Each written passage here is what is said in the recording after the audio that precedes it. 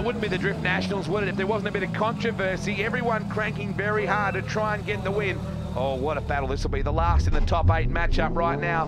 Podlewski to the right. Weissel and the Jesus All About Life entry to the left. And Podlewski in the Team CTS entry, the car driven to the championship by Leighton Fine last year, and Corporal Christian Pickering, who drove it the year before.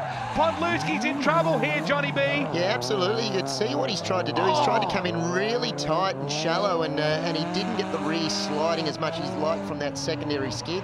So I think it dripped up a lot more than what he would like. Yeah, but to his credit, Weissel goofed it even worse. Unfortunately, the car straightened up enormously on Nathan.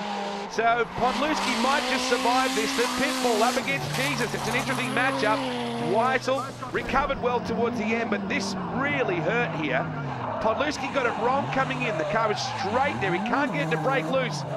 And then this is where it got really ugly for Weissel. Yeah, because you could see there, Weissel, he's obviously lost a lot of speed due to Simon, but mate, what can he do in that sort of situation? It's hard. I love the headlights glowing on the Podlewski entry.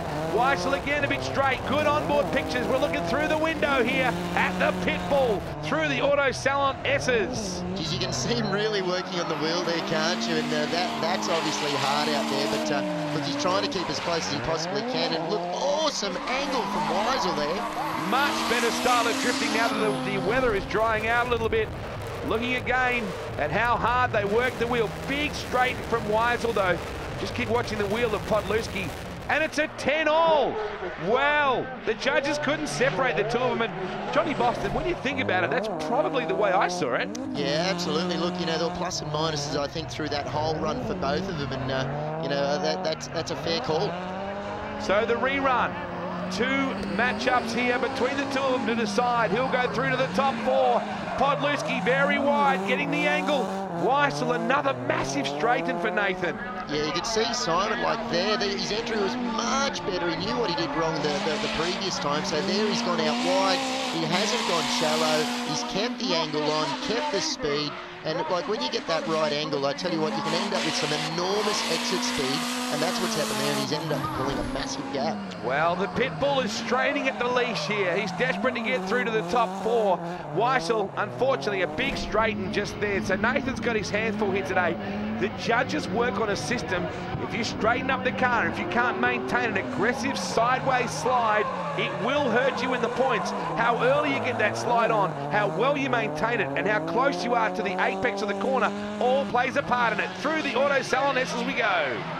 Oh, this is awesome. This is what drifting's about. Look how close these guys are running. I tell you what, Simon would be struggling to actually see Weissel smoke there. Yeah, proximity plays a part in all this as well, Johnny Boston. Weissel, a much better second battle.